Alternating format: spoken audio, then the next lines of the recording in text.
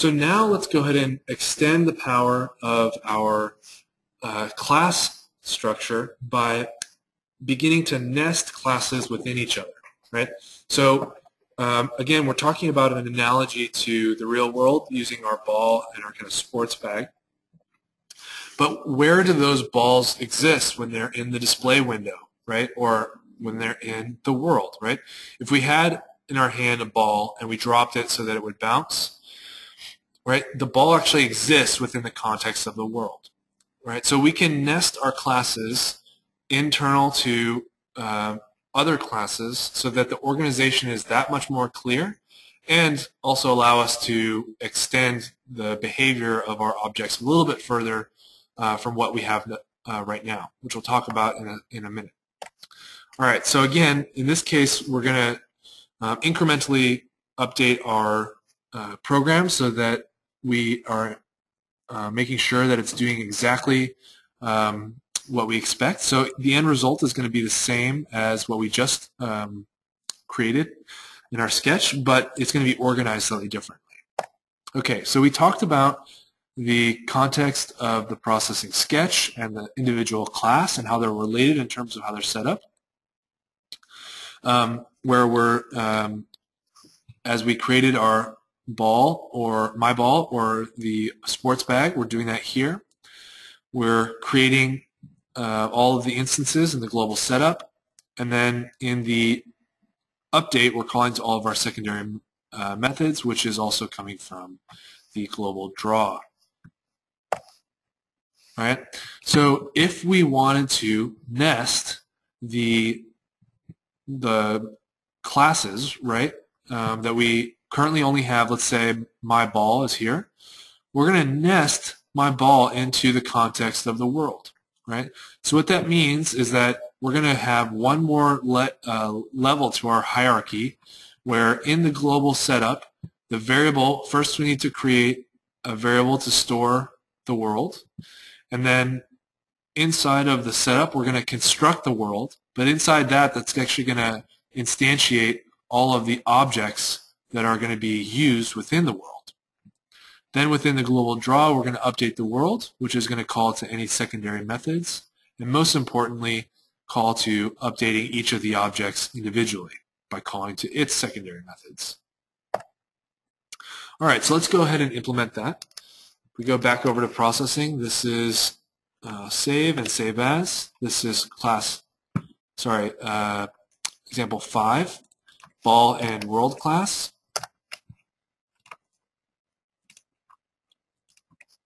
Okay, so what are we going to do here? Well, we are going to write out our pseudocode. So at the beginning of the file, instead of working with array lists, we're going to nest classes. Right? And here, instead of declaring an array list to store multiple objects, we're at first going to declare a variable for the world object, right? Which, of course, is going to have to be another class that we add as another tab. Right? This part's going to go away, so we'll make a little star here. So we remember to do that. We're still going to have the same declaration of how many balls we want to create within the world. And here, instead of instantiating the ball object, this is going to go away, this is going to go away. We're going to instantiate the world object. Instantiate world object. Right? And then here, instead of looping through each one of the individual objects within the array list, here we're just going to call to the main update method within the world class. Within the world class.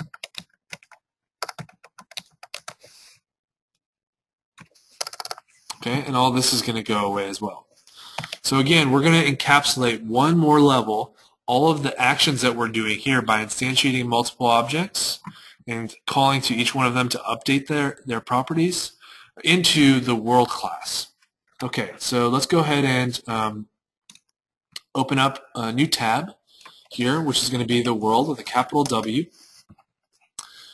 I'm going to go over to my ball class, and you know what, let's go ahead and do this from scratch so that we are comfortable with setting this up from the beginning. So again, we have to define the name, define the class name.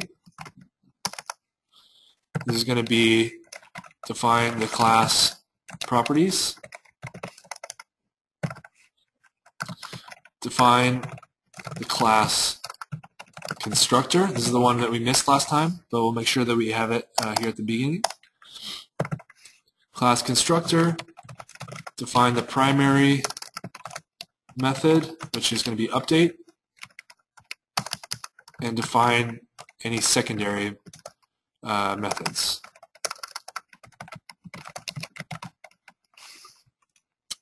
All right, so let's go ahead and get the world started, right? All we're going to do is first call it, define that it's going to be a class called world, open curly brackets and close curly brackets down at the bottom. Hit Control T. Everything looks well here. Okay. Now, in the same way that when we were constructing our ball class, we were basically pulling from what we had already done in the main tab. We're going to do the same thing here. All right. So let's go back to the main tab. Let's go up to the top. We said that this part was going to go away. Well, actually, the sports bag, we're going to take that out of the main tab. So Control X, go back into the world tab, and this is going to be the array list to store multiple objects within the class of the world. All right, so there's the sports bag, and then we're also going to need to also have here again the number of balls that are going to be inside the sports bag. All right, so that's looking good. Inside the class constructor, we're going to go ahead and say that this is type world. Open parentheses, our arguments go in here. Open and close curly brackets. All right. Whenever we construct the world, we're going to say that there has to be the number of balls defined that are going to be in the sports bag in the world, right? So world constructor, we're going to say int underscore numballs, and then again just say numballs equals underscore numballs. All right, so whenever we construct the world or instantiate one, we have to define how many balls are going to be inside the sports bag.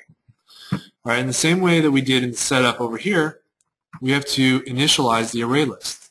So I'm going to cut the array list, go back to the world, and put that here. So we're initializing this array list of sports bag. All right. Now, whenever we construct the world, we also need to construct all of the balls that are going to go in the sports bag.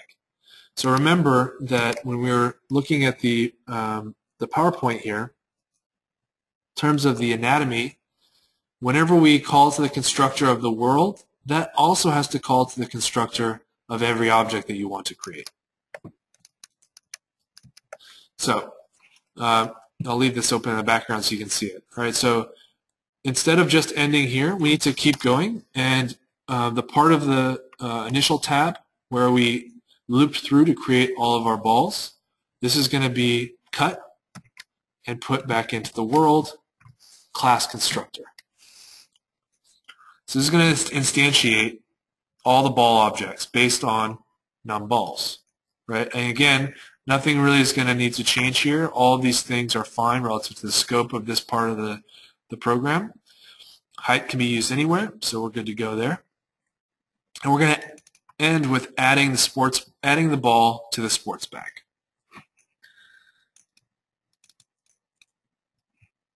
All right. So now we've got the constructor set up for the world, and next we need to just go ahead and define the primary method. Well, this is going to be pretty simple again. We're going to update the world, so this is going to be void update, open and close parentheses, open curly brackets, close curly brackets, Control T to get everything to be auto format. All right, and here what we're going to do is update each of the ball objects in the sports bag. Well, we've already done that, so we can go back to the global draw, take this part, which is the in the draw block, we're going to take the for loop where we update each ball. So instead of updating it manually here, we're going to do that inside the world class. All right, so defining the primary method of update by updating each one of the balls internal to the world class. All right, we don't have any secondary methods for this class right now. All right, so I'm going to save that, and the ball class doesn't need to change. And now we just need to finish off the first tab, right? Which is, first, let's declare a variable for the world. Well, let's call this world type of object my world, right? And that's all we need to do. We're going to say how many ball objects? Well, there's going to be 20, right? Just as before. Setup and size stay the same. We now need to instantiate the world object. So my world equals a new world, and we have to supply, whenever we're constructing this, the number of balls that are going to go into the world, right? So we're going to say num balls, just as we did before. All right. So there's going to be a new world object called my world with this many balls inside of it. That will instantiate it, and now we just need to update the world, right? So we go down to the global draw, and we say my world dot update. So we're working with multiple objects, all but that are being stored and nested within the world class. So our first tab gets even more streamlined, right? There's a world. It has a certain number of objects inside of it. We instantiate the world and we update the world.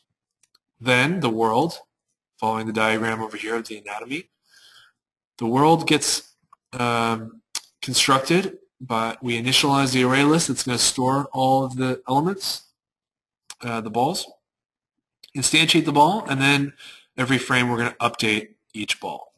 And again, the ball object doesn't need to change at all. So we hit save and run, and we have the exact same thing that we had before, but now we have a couple of additional opportunities, right?